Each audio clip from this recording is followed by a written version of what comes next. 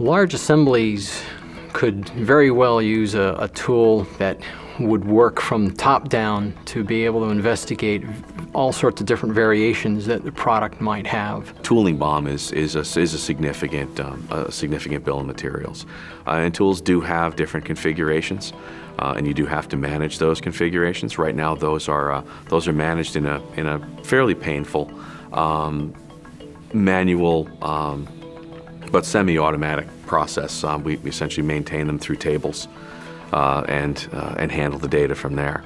The management of multiple variations of a complex design is a problem for the design engineer who's responsible for the original design, because it can be a tremendous time sink and grows exponentially with complexity. And some of the variations that might be managed would not necessarily have to be done by that engineer.